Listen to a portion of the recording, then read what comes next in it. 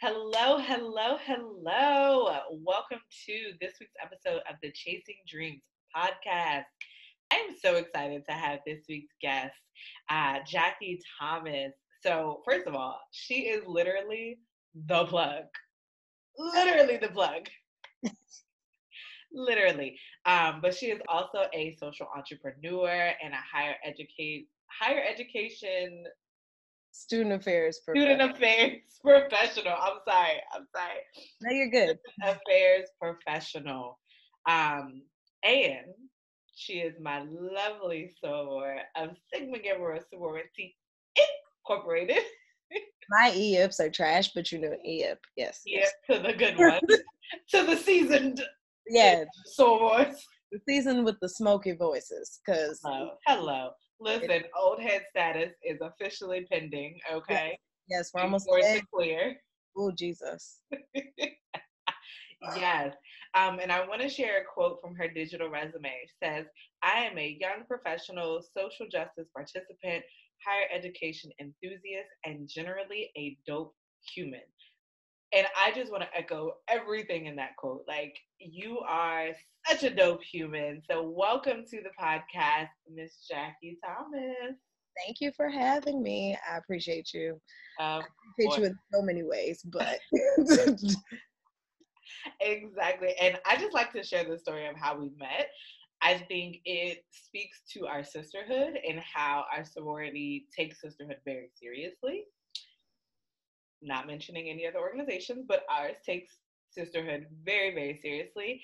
And I remember, so it was my senior year at Tech, Virginia Tech, and I got it was a Facebook message, right? I believe so. Yeah, and it was like, "Hey, Sora, I have an interview at Virginia Tech. I was just wondering if I could stay with you for the weekend." And I was like, "Absolutely!" And we've been connected since, and I'm so glad that I did. Don't message me now, Sora. Listen, No, don't do that. I'm not wet behind the ears no more. It was through another soror. It was through another soror Correct. who pointed me in your direction. But I hold Yeah. up to this day, you are still one of the most sisterly sorors. And I tell everybody that, and I even told people that in my last place of employment. I was like, Tierra is the most sisterly soror I have met in our organization. There are a lot of good ones. Don't A get me lot of good ones. good ones. But in terms of somebody who just is genuinely honest, like you would want a sister to be, like giving, like you would want a sister to be, somebody who holds you accountable, like you want a sister to be, or not to be sometimes. But you are the most sisterly. If we had an award, I would give it to you because yes, that is something. Tell headquarters. I said no. I'm joking. I ain't telling headquarters nothing, but Bro. the sentiment is out there. It's No, there. for sure. And I genuinely appreciate that because I know, first of all, you definitely are the plug in general, but you are absolutely the plug within our organization. So I know you know so many people.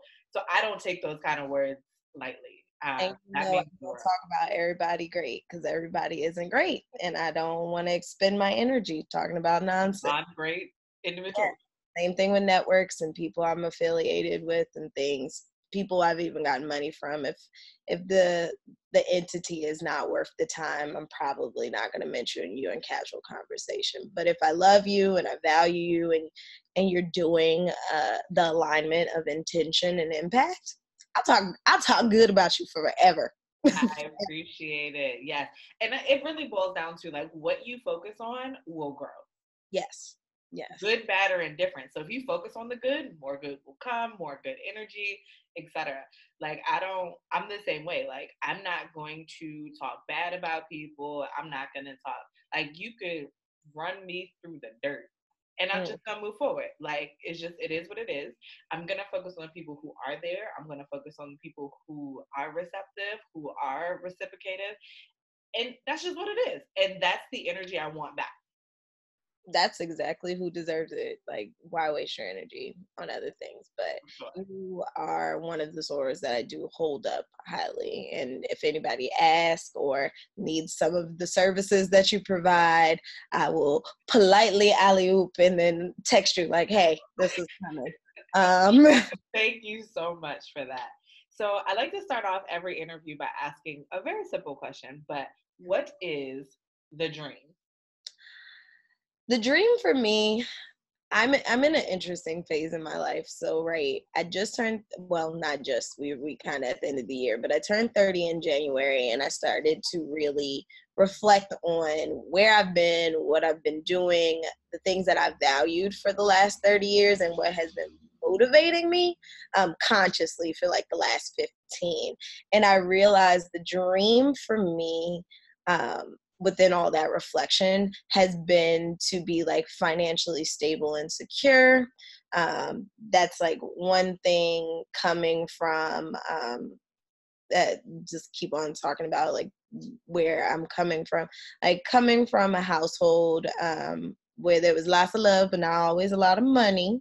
um I never felt as though I was lacking in anything. But in adulthood and being the responsible party for my own bills, in my own leisure, I want to be comfortable. I want to be financially stable, and especially being in the field that I've worked in, like human services, for the last like eight going on 9 years, I feel like I should be in a place where the dream means that I'm comfortable. I can pay all my bills, I can save, I can travel when I want. I don't have to count my coins to make it on down to Charlotte to see some of my favorite stores.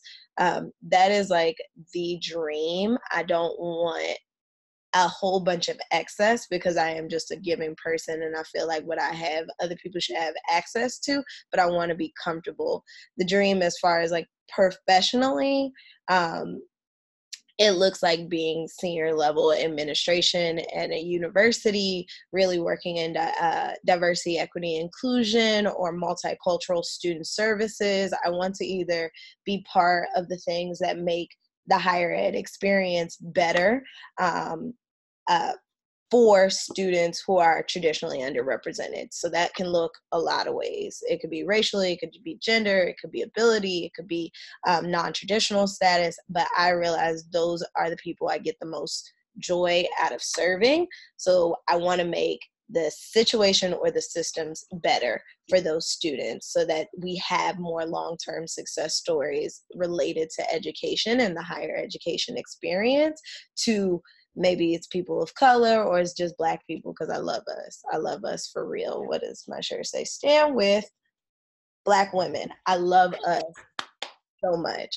So like professionally, that's my dream. I want to be not just at the tables, but I want to be making the table in some cases. If it's not there, I want to be shaking the table in some cases. If the table has just been there and it has super glue under it, and like I want to influence those systems, policies, and institutions to be better places for students who are traditionally underrepresented, and sometimes understood. Like if you think about psychology, all of this stuff is always, and we have an uproar of practitioners who are giving us culturally based things, but like student affairs, all of the theories are based off of, all of the traditional theories you study are based off of white students. And it's like they operate differently in white spaces than students of color operate. So, or underrepresented students, or they're traditional students. So you're talking about people who are like 18 to 24, and it's like people are coming into education, higher ed, at different ages.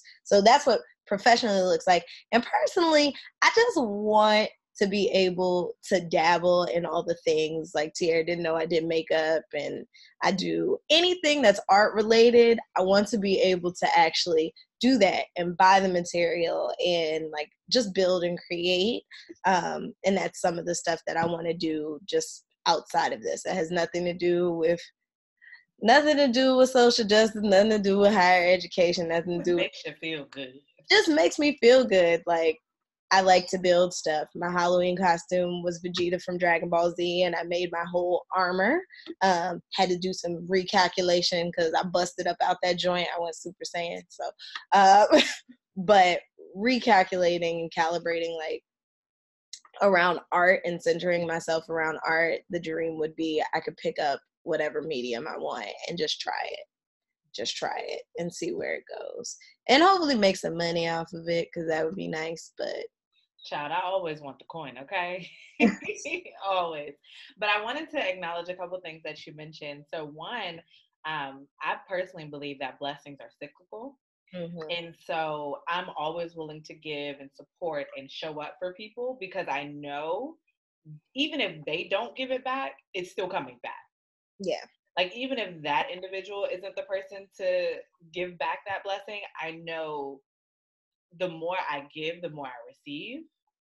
And that works for me. The more I surprise somebody with $20 for lunch, I don't know, you know what I mean? Hell, I might get it. This happened literally just last week. I got a surprise $100. I said, oh, well, goddamn. Money in your jeans, and you're like, hey, you knew you lost it, but it still feels good. And it's really one of those things where I don't know what exactly led to me getting this surprise $100, but I know I've planted enough seeds in this world that when it came to me, I ain't feel guilty. I ain't feel no shit. I was like, damn it. Because I know I make a consistent habit of when I have it, I'm supporting Black owned businesses. I'm supporting people that I know who are doing phenomenal things. I'm reposting things. I'm donating to, and it's just a level of cyclical behavior. Okay. And another thing I wanted to point out that I just got hip to last week also. One of my friends is a psychologist. That's the PhD route, right? You could get a PsyD. You could get, it's both, but yes. Not the med school route, but the psychology. Yes. Route. Yes. Cool. Psychology. A doctor nonetheless. But anyways, but we were talking and I was like, I feel like since I moved back down south, I have been incredibly sensitive to racial tension. Oh. And she brought up a concept that I had never even heard of, which I was a psychology major in undergrad. So like I'm familiar with it, with psychology, but I had never heard of this concept. And it's called racial battle fatigue. Yeah, that's the thing. And when I started looking it up and I was like, yo, this is really what I'm dealing with. Because I almost spazzed at the guy at the USPS store. The post office. Don't go postal at the post office. It's a whole term for that. Postal. I did. And let me tell you why, okay? So I'm a published author, have been for 3 years now, which means I've been shipping books for 3 years now, right? Cool, no problem. I know how much it costs to ship the books, etc., whatever, right? So, he's like, how can I help you? I said, I just wanted to ship this media mail, which any author, media mail is cheaper than regular mail. Always ask for media mail. They will not volunteer media. And that's for books, CDs, DVDs, any form of media. Cool. And so, I just want to ship this media mail, whatever. And so he kind of looks at me and was like, all packages are subject to inspection. Okay. I said, can I ask what caused you to say that? And he points to the stamp that he just put on the package. And he's like, I said, but you just placed that on there. So, man, I said, I've been shipping books for 3 years and no one has ever said those words. So I'm just curious what prompted that statement. And he was like, well, this is the policy, ma'am. And I don't know, I can't explain why no one else was following the policy, but that's just what it is. I said, okay. Sat there, whatever. Cool. That's your policy. Very logical explanation. I don't like the tone, but God bless America, right? Exactly. In the post office. It gets better. So so he's going through the process, blah, blah, blah. And then he asked his Black female coworker to come over. And I said, see how this goes, right? And he's like, can you explain to this young lady? I said, I don't need you to do that. I asked you a question. You answered the question. You answered Conversation's over. Got my answer. And he's like, and I'm like, I don't care about any of your dramatics. What we're not going to do is sit here. Yes, I made a very clear implication when I asked my question. You answered it. I dropped it. God bless America. I don't believe your answer, but hearing it from a Black female is not going to change how I feel. It's not going to. And now, I feel it even more so because you found it necessary to bring over your Black female as if to validate your statement. I don't need none of that. Didn't care to begin with. Didn't really care about the validation of your statement. I think people just need to realize like their approach matters, and It's not even what, it's how. It's how. It's not that I was upset about the information. Hey, people may not have been. Whatever package you want. As long as it gets to where it's going, it is in fact a book. I don't give a damn. It was the tone, the timing, the delivery that all created those connotations. Yeah. And then I'm assuming he was, well, we already know he is not Black. He was a white male. He was a white male. Yeah. So these things are, they're so exhausting. That's like the only word. It's like these instances are very exhausting. And that's what I was telling you beforehand. It's like if people are willing to take the journey of figuring out why they are exhausting to us, at least, pay for the time and the energy, because teaching people and bringing them along, even that probably exhausted his Black coworker. And it's like, you're not about to make yourself feel better on the back or the labor of this Black woman after you've already offended in your tone me as a Black woman. I oftentimes wonder though if people do that to us because we look young. I don't give a damn what I look like. Yeah, I don't pass it, but I'm realizing now that I can say I'm 30, and I tell people I don't was like, believe it, right? no, they don't Just believe me. because your version of 30 looks like 50 does not mean my version of 30 isn't accurate. I know, but I know that was a thing that I struggled a lot with when I was younger, like in my early 20s and mid 20s, is like people, especially women and older men, invalidating my thoughts because I was younger. And now when I catch people trying to do that, it's like, honey, I'm 30. And they're like, oh, and then it goes into the caveats of like where my womanhood should be at 30. But it's like, leave me the hell alone. You don't control anything over here.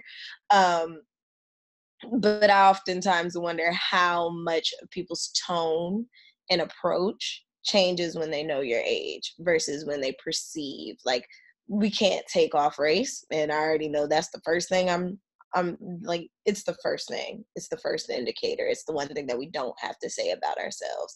That and normally gender presentation. But otherwise, don't talk to me crazy like children, like I'm a child. Also, you shouldn't talk to children that way. Like, while we're at it. But also, first of all, I'm 28 years old. Check your tone. Second of all, I am a well-educated and extremely accomplished individual. I am sending my book through the book that I published. Okay. Yeah, that's the point where it's like, and you that was my knew third about book. what type of male? What type of male is it? White male. He was a white male. No, not him. I'm talking about the type of mail you need to ask for when you're shipping your book. Oh, media mail. Yeah. Media mail. Like, I had not known that you're supposed to ask for a different, ask for something, a caveat. Like, that clearly tells us something about your knowledge, at least not around the post. That's my point. Like, I'm not asking you to do shit, but put this book in the mail. Okay? Okay. And just because you have to work through your seemingly retirement, that ain't got shit to do with me, bruh. That ain't got shit to do with me. I'm gonna be honest with you. Like, it just doesn't. Like, that is not my ministry. Not my ministry, not the problem I was placed here to solve. It's interesting. It's interesting how the buck is always passed to somebody else of an oppressed identity to validate. And I actually went on this. Girl, this is such a tangent from the questions, but anyway. Well, yeah, we can get back. I went on I went on a tangent on Twitter just this morning, and I was talking about how basically the next time you look at a Black woman who's angry, like, understand life from her vantage point. And I was talking about how people are discriminated because they're Black, people are discriminated because they're a woman, and people are discriminated against because they're non-straight. And being all three is a bitch. And yeah, because you can be a Black woman, non-straight, but I think there's also the dynamics of being femme and like the femme presenting woman, Mm. it's a different. It's a But different. there's just this energy in America where it's like, yes, I'm a minority, but I'm not black. Yes, I'm a woman, but I'm not black. Yes, I'm black, but I'm not a woman.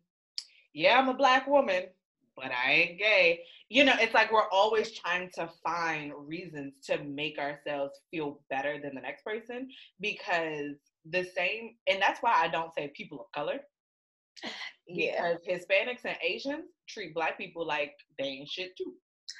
You're you not can about to sit here. say non-black people of color, because I think that's like more becoming more of a catch-all of like, you're not black, but you are a person of color. Right. You're just not black. And that's my So point. So when I'm saying things about like black women, I will say black women, not women of color, yeah. because women of color includes people who don't fuck with black people. Well, yeah, anti-blackness is global.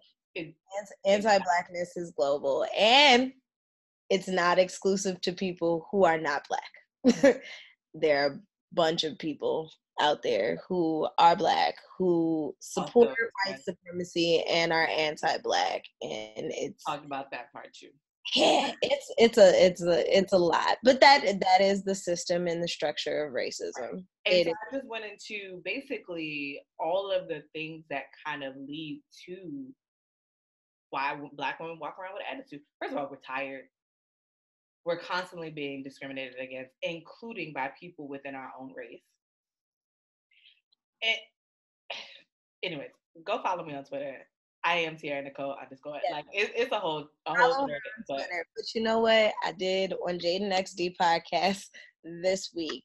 XD was like, I'm still too broke to get off Twitter. And he was like, all celebrities that got lots of money or people who are out here doing it and living it, um, are no longer on Twitter and no longer paying these people any mind. They paying them dust. So I say follow her until it's the point where she's out here doing it so much she don't got time. She don't have time. So first of all, but I love Twitter. I mean, Twitter is just such a free space to just say whatever the hell you people love Twitter, but the people who are out here moving and shaking, they don't got time for Twitter. want. That's real. That's real. Follow her till she ain't got time for Twitter no more. Is That what I part. am. That part. But yes. So my next question: I'm How just have saying, you? plugs. So what? Plugs and affirmation. You will one day not have time.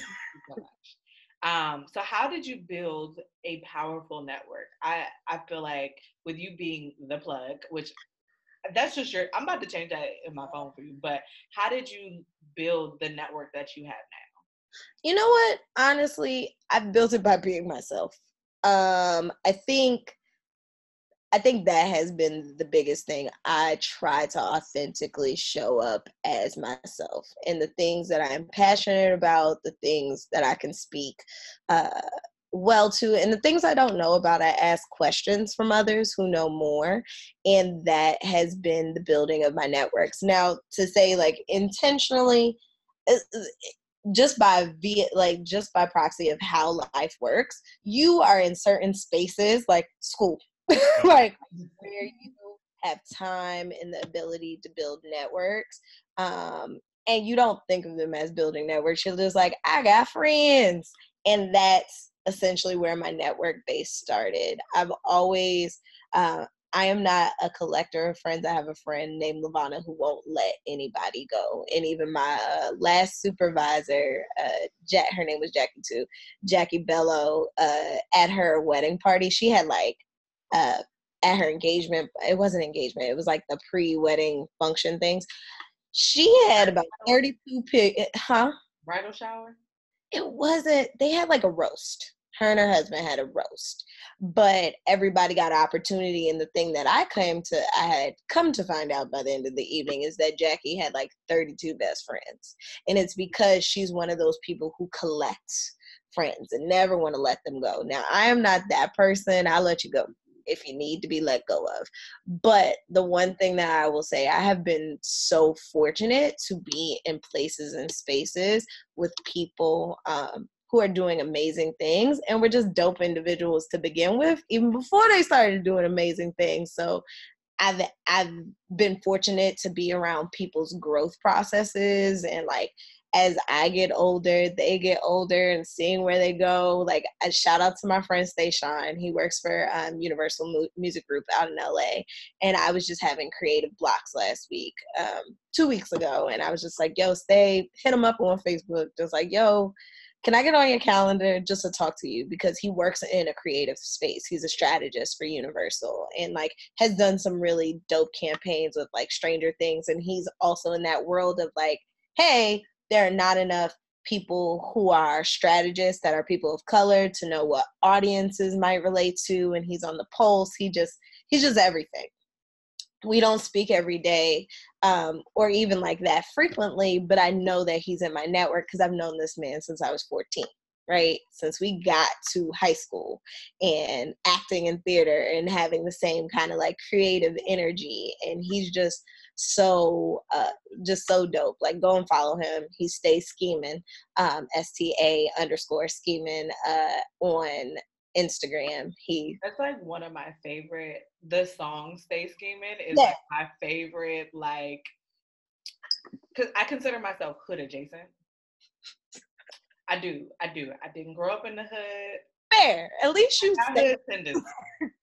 Okay, and that's that one song that I'm like, Yeah, he's got it. He's got it. But like, I think building my network, and he spoke a lot and poured a lot into me when we spoke. He's like, you've always been this person. You've always been a person of the people. And shout out to my friend Andrew. He works for the FDIC, so I'm not going to throw out all his stuff. But we had a conversation in January right before I turned 30, and he's like, you've always been a person of the people. And I think that has grounded me in building a network. In high school, I was the class president. I didn't love being the class president, don't get me wrong, but I bet I shit got done. stuff absolutely got done. The biggest thing for me though was like, I want to make sure that everybody has a great experience, and like making sure that I had to be the leader. I had to be the person who was like doing fundraising, planning our prom, planning our junior prom, our senior events. And I lost my first. I lost my first time I ran. I ran my freshman year going into our sophomore year, and I lost. And I was like, okay, homegirl, who is running, who is an entrepreneur, and I follow her stuff, but she just wasn't executing. And I don't think she necessarily had the people in mind. So I suffer long for the people, but in terms of building my network, it's been me just bringing me to the table. Like, yo, I lost the first time. You see where it went. Give me a shot. Put me in, coach. Yeah, put me in. Like, Rudy. But like, that has been the basis of how I've built my network, and always like treating people with respect along the way. I give you what you give me, but ultimately I give you what you give me, which is like the golden rule. Treat others how you want to be treated. But my partner and I, my podcast, the Communiversity podcast, she has taught me, shout out to Gabby, she's taught me the platinum rule. It's like, you don't just treat others how you want to be treated, you treat others how they want to be treated. And I always think about how I want to be treated in any relationship. So that has helped me build those networks. I've been at tech, and that also means like partitioning off who I give that energy to, right? Because not everybody is worth my energy. So along the way, I'm not the friend collector, but I am just like, okay, what is your passion? And that's what I started asking people going into networking events now. I don't want to know what you do. I don't want to know where you work, because most of the time I do not care or know what you're talking about. Somebody just told me that they buy and sell energy, and I was like, that's interesting, but I cannot have an in-depth conversation with you about that. Just tell me what you're passionate about. So leading in with people's passions, or what their desired outcomes are, allow me to better plug them into the other people or other things or other networks I know. But authentically showing up myself, I think it's also that piece of being a Black woman, femme presenting, where people assume a lot about how you're supposed to interact. And a lot of times I think people expect people expect you to act like the other Black lady that they met, and it's like, I am not that Black lady. And I have not had the same lived experiences as that Black lady. I also don't mask that I am Black. A lot of times people go in and they feel, in networking spaces and creating and building a network, you have to be palatable in a certain way. And I am me. Like, I'm gonna give you the blackety blackjack that I came out the vagina as, and I am gonna give you all this like teacher practitioner stuff that I know, the scholarly shit, but I'm also gonna give you the other shit. I love the shirt that you have that says I speak Cardi B and Corinthians. I also throw in like and current topics at current events and Ta-Nehisi Coates. Like, and that's in one of my many cover letters. It's like, when I speak to students, I want to be able to speak to them from everything from Bible to to the block. And that's just how I contextualize and I build my network, and making sure that I'm authentic with people.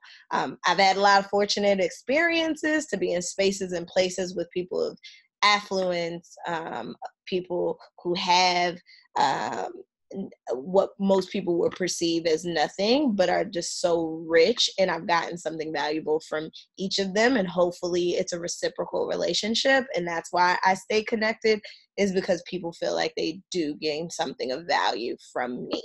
I don't ever want to be in a space where people where people feel like I'm just taking. I also want you to feel like I've imparted something or gained something from me. So like, building a network means it's a lot of reciprocity. You have to give what you're given. That cycle of like what you put out. And what does the church say? God love a cheerful giver. So I try and be cheerful in everything that I do. And like that energy that I think I vibrate with and what I bring to the table oftentimes comes back, and it doesn't require me to compromise who I am in any of that.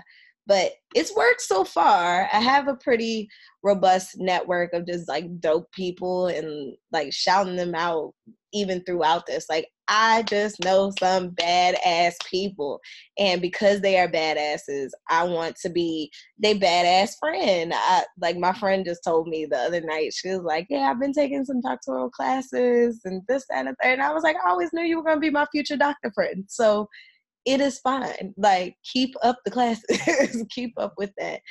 Like, and these are people I've known since I was 12, 14. Love it. Like, Love it. you popping, go do your thing, It'll be but great. and those people keep me accountable and hold me accountable, not in the way that, like, I think most people view social media, like people only put the highlight reels, but I have genuinely relationships with people, and I am able to tell people in my network who care about me, like, yo, I'm not well. I'm not mentally well right now. I'm working through and on some things, and some things are working through and on me. Uh, but I think that's the part of building a healthy network and bringing yourself authentically, because you didn't have to build up this straw man that can be easily blown down. They know, hey, you are a blow down bitch sometimes. Sometimes you're a brick house, sometimes you're a blow down. And that's I think that's what helps when you build network authentically, and not all these, authentic network, blah, blah, blah. It's like, no, you should be able to receive me at my best and my worst. And I am able to be honest and transparent at my best and my blackety blackest, and at my worst when I'm not sheened. You know how people look dull when they're not, like when I ain't put lotion on this morning. Like, that's the space. I think Yeah. my network building has kind of like that. Those are the elements that have built this like robust network of people that I'm connected to, fortunate to be connected to, and that hopefully feel fortunate to be connected to me, maybe.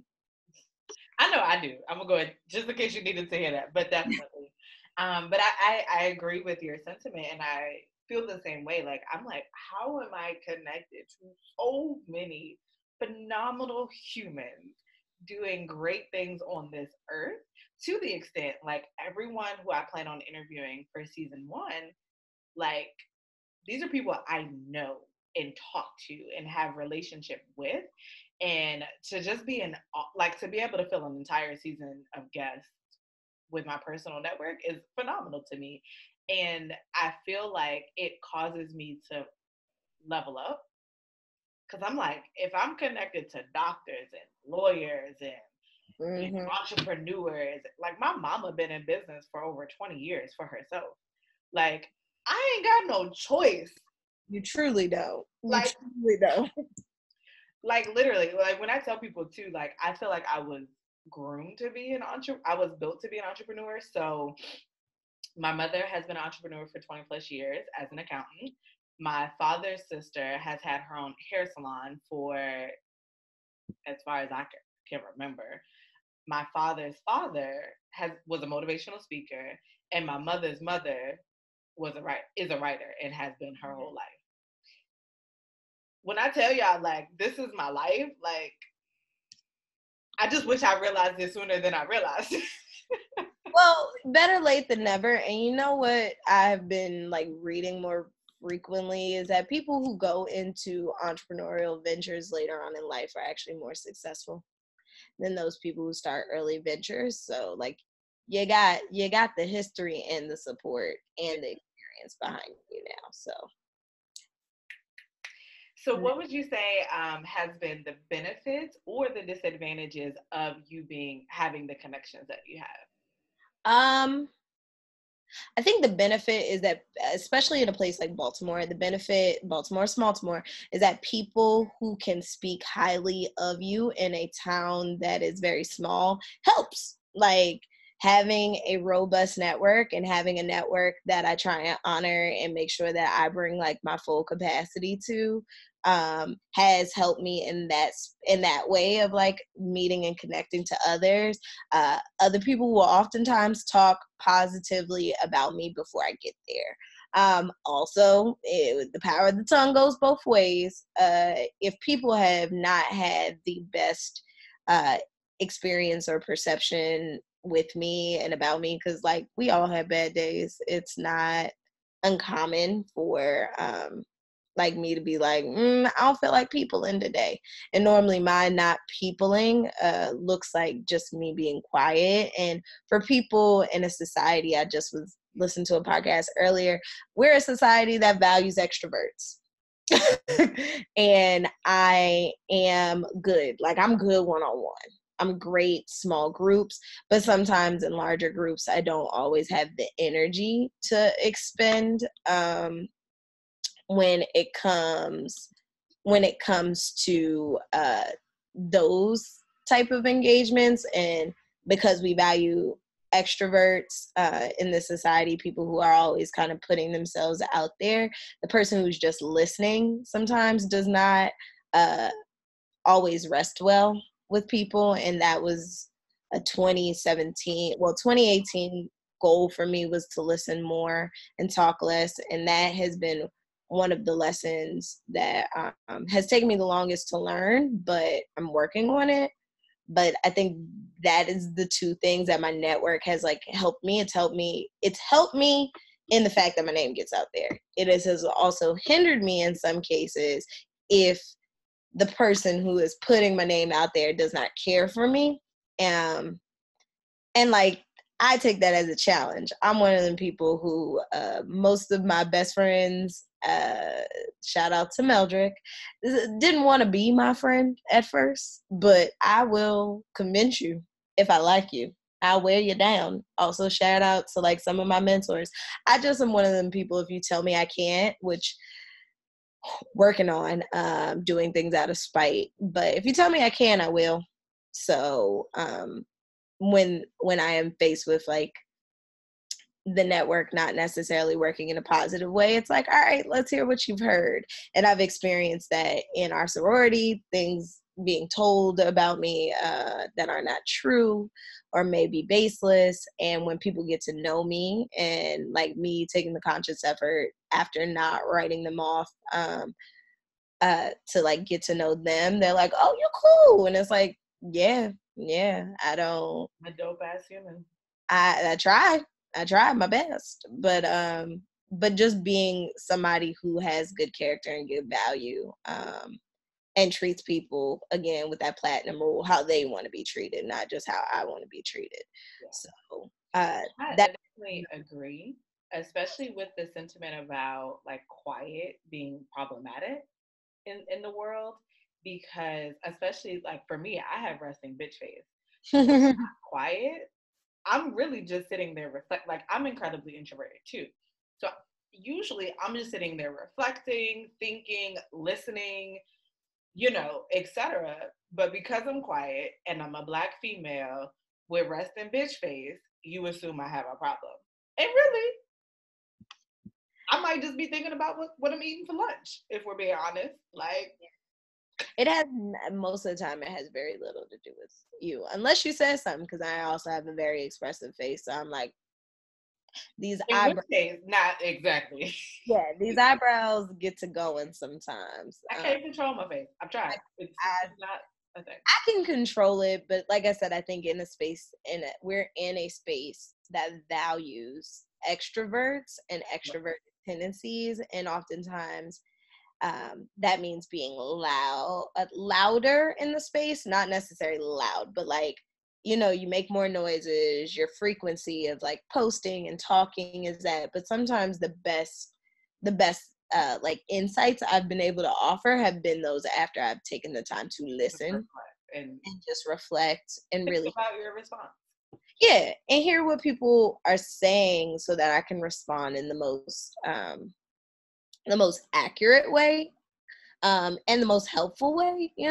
Like, nobody wants somebody who is just projecting. I want to make sure that I've heard you clearly, but that has been like one of the hurdles that I've had to kind of jump over in my network, is like, your network will speak for you, but you can't control the narrative that the network has.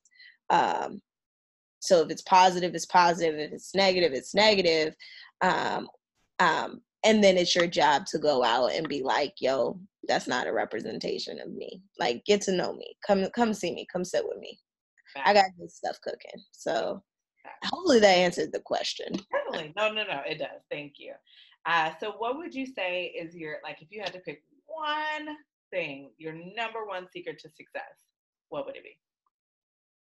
Number one secret to success. Uh, Two, show up as you. I have two. So one, show up as yourself. Show up as you. Like, I am an avid lover of hip hop, and you talk about rappers who have had stayability and like lasting ability. It's those who have showed up at themselves at all phases of their lives, right? So Jay-Z, thinking about his career and where it is an anomaly for a 40 something year old rapper, To and still be active and prevalent. yeah, and a history of like an art form that you're talking about started in the late 70s, early 80s, right? So we're talking about less than 50 years. Well, are we going into 50? Let's say it started in the 80s, so 90s, 2000. Yeah, less than 50 years as an entire art form. And because hip hop is like everything that is new, that's hot, it's hard to maintain that as you get older. And I think Jay-Z is a great example of how he showed up as himself where he's at and been successful in each iteration of that. On the Black Jay-Z to, I got kids and a wife and I'm out here messing up, and I'm thinking more or I'm publicly speaking more about how I feel about issues that affect people like me in different socioeconomic circumstances, whatever. I think that's important. Yeah. So like, And one, huh? I was gonna say before we go to number two, but also Oprah is a good example of that as Oh well. yeah. And I remember hearing her speak, and one day she was answering the question of how did you build your brand, and she's like, I never looked at it as a brand. I just did me. Like I just did what made sense, what felt right, what felt organic, and from there, she became the brand of Oprah, but everything she does is authentic to her as an individual.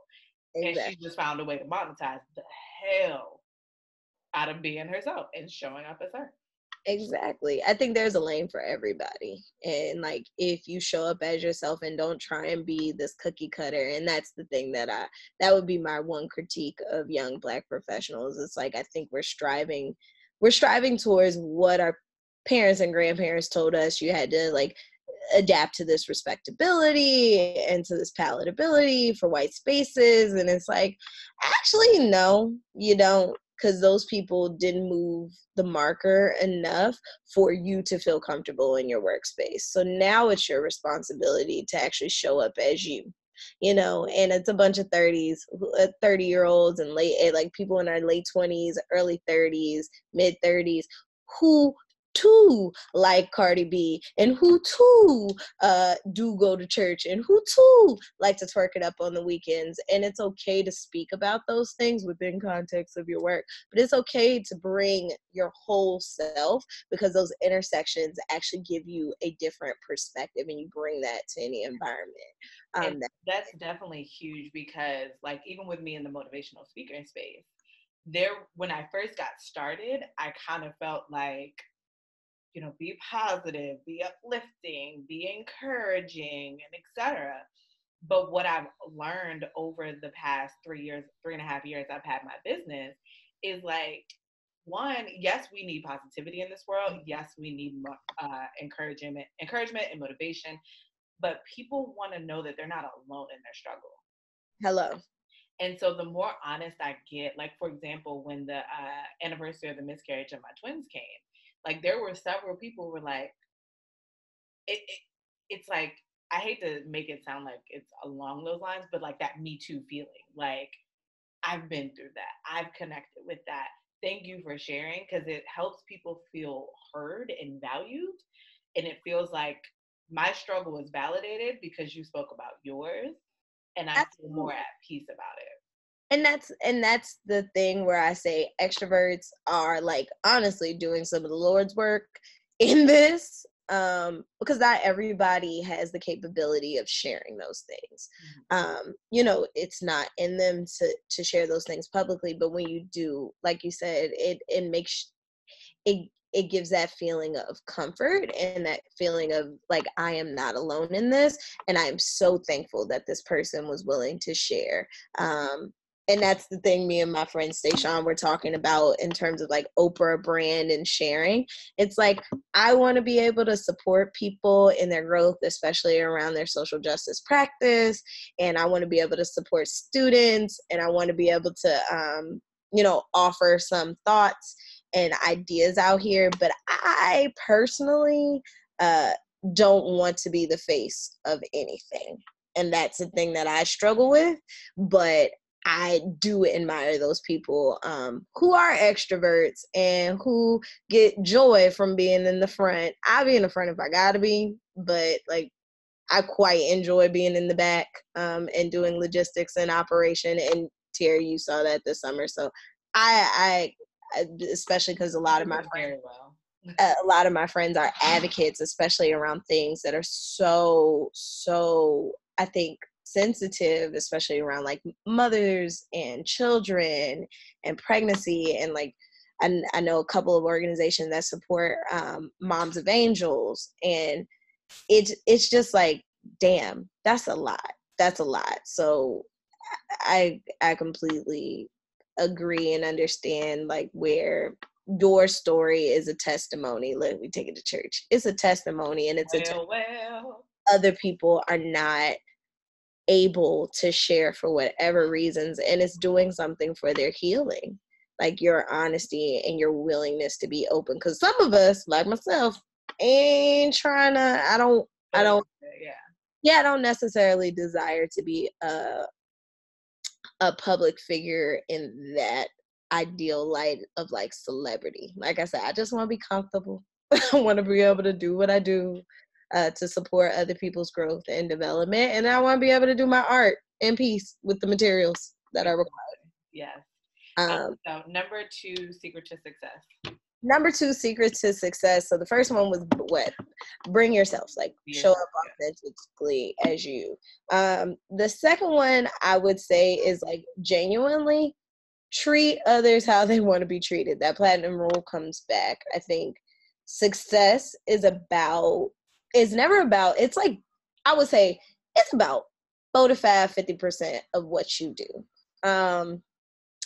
The other, like you do physically day to day, right? Like people who get into routines, and I'm trying to get into like a healthy lifestyle routine, people who make routines, that's part of success, is like showing up. The other part of success is the work that's being done when you're not around. And that talks to how you treat people. If you're a manager of people, then it's the work that you've done, how you treated those people and how they feel about working for you and wanting to spread the message or the good news of whatever you're doing. If you're an employee of one, Noriega said this the other day. He was like, I'm my own business. So he's like, I have to make sure that I am treating myself right. He was talking about health. He was like, I had to start treating myself right and making sure that I was putting into me what I desired to see out of me.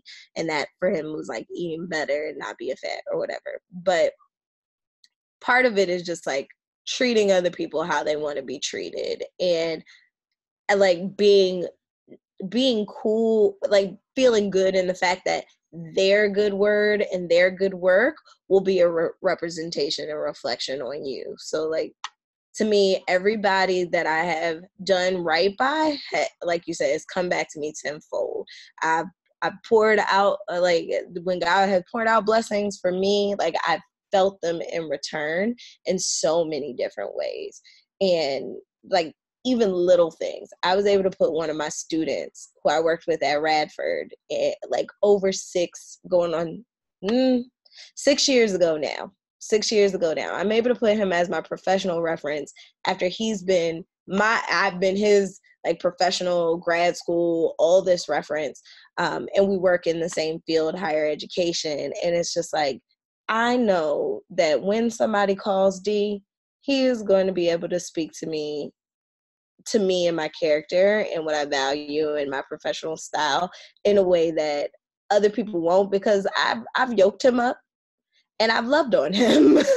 I've given him exactly what he's needed in his journey as a professional, and I know that like that is going to be of more value than any than some of my even supervisors would ever be able to speak to my value and character. And that's why I'm like habitually grateful and like perpetually grateful for people like you, honestly, because like I have been fortunate to come across some of the dopest people, and hopefully I've left them feeling honored and like supported in our friendship and in our relationship enough to where when I am not in the space, I know they can speak highly of me or speak truthfully. Honestly, I don't gotta be highly. You could be like, she be bullshitting, whatever, but speak truthfully to me and my character, and that my character, when I'm in person and when I show up authentically, aligns with that. So be who you are and then treat people how they want to be treated, because those two things will lead to success no matter what. Like it's going to do the work for you. For sure. And do you have any final thoughts for us as an audience? Final thoughts. Okay, so big thing that I am pushing, and I've been pushing for the last 3 years or so, is just have the audacity to apply for stuff. Audacity has two different meanings, and I'm gonna make sure I look them up so I can read them verbatim to you, because that makes a lot of sense. You know, I love receipts, child. Let's do that. I had an opportunity to do a TED style talk at UMBC in a couple of years ago in 2017, I think it was 17. Retriever talks. You can go and see them. I didn't do well, and it's weird because I love to talk, but and I was a competitive public speaker. Shout out to Warwick High School Forensics and Debate Team and Morgan State University Forensics and Debate Team, and Tia DeShields, Dr. and Tia DeShields, Reverend Dion Garner for being dope coaches and always challenging me to do public speaking. But public speaking is something I do, but I don't always enjoy because it gives me a lot of anxiety. But the topic that I spoke about at that TED Talk was audacity, and it's because there are dual meanings. And I realized, like, as a Black young professional woman, there's also a lot of intersection and oftentimes perceived duality of me. So the first definition of audacity is a willingness to take bold risk. And the second one is rude or disrespectful behavior or impudence. And I tell people to lean into the first definition, because the perception oftentimes of my intersections lies on the second perception, but a willingness to take bold risks. So I would say, like, be audacious about what it is that you want. Have the audacity to apply. And I always tell people, if you don't apply for an opportunity, or you don't throw your name in a hat for an opportunity, the only person who denied you was you. And I don't want to hear the sad stories of, like, what didn't happen. Like, apply and apply again, and have the audacity, that bold risk taking that's needed to be successful. I don't think anybody has ever said, I just sat there and twiddled my thumbs and became successful, especially if you were not born as a white male or white female. Just with a silver spoon, because, like, it's plenty of, you come from one of the richest Black counties in the country. So, like, people who have all the resources and all the opportunity, but they never take those bold risks to step out of their comfort zone, right? It's like, be audacious in your life. Take those risks. Like, literally be bold. Don't be muted in a world full of color. Why be a pastel? Like, nobody like pastel. Put on your hot girl summer pants, those neon, and be bold. So my thing is always have the audacity to apply. A lot of like building those networks, even applying for tech, I had to be bold because I didn't have no money, because I was working, I was doing a year of service with AmeriCorps. I had to ask my line sister, shout out to Shay, who's a lawyer now, to, like, help me pay for my application to grad school. And it was that audacity. And I told her, if you pay, I promise you I will get in, right? I promise you I will get in. And I had the audacity enough to say, yeah, this is mine. And that's the same thing that I encourage, like, other people to do, especially in success. Have the audacity to claim what is yours. Have the audacity to ask for help if you need it. Be bold. Closed mouths don't get fed. Closed mouths don't get fed. They do get a lot of time in the bed, because most of the time you're just gonna be sulking. But, like, have that audacity to literally go and get the stuff that you want. We're in an age where, listen, what did they say? Burger King is selling tacos.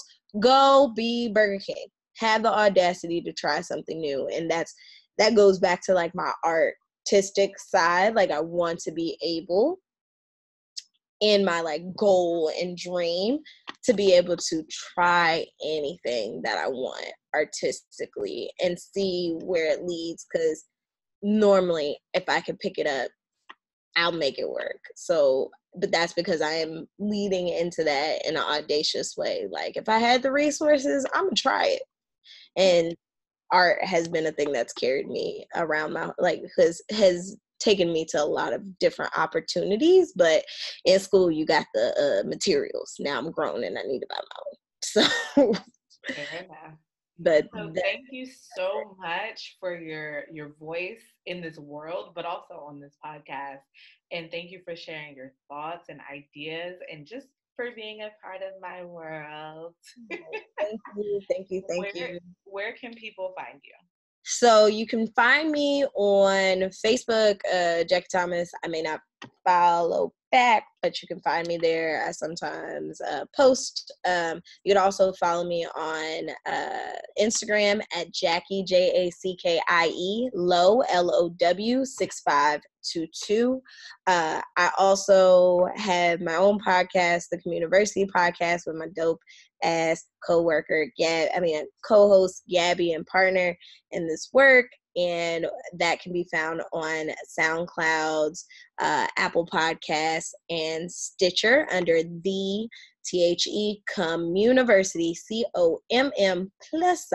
University podcast, where we talk with people who work in service about connecting intention to impact. And then we also just talk about what it feels like to be a Black person, a Black woman, involved in the service community in Baltimore and other landscapes similar to this, cityscapes. So if you want to hear more about that, the next episode we have, we'll be dropping Revolution Jams. That is a working title, but music that we listen to inspire us to get ready to go out and serve our communities and others. So we're creating a playlist to go along with that. So be on the lookout for that one coming soon. Here for it. And it'll actually be out by the time this episode airs. So I'm excited. I'm already subscribed. Cannot wait for it to drop into my little bucket for sure.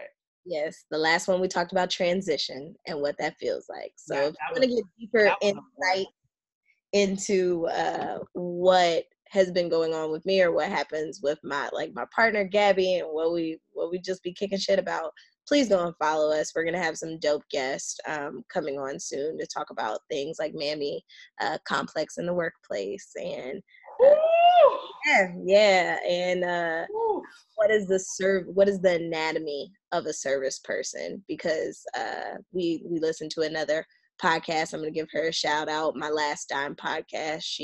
Her name is Tremaine Wills.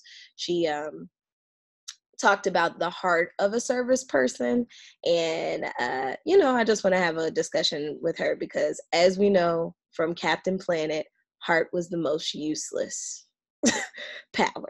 So what is the actual anatomical structure of a service person if we had to construct our own Frankenstein? Because it has to be more than heart. So shout out to her, listen to her podcast, finance like management and tips and stuff like that. I went to high school with her too, another dope person. Awesome. Well, thank you. And we will see you next time. See you next time. Thank you. Of course.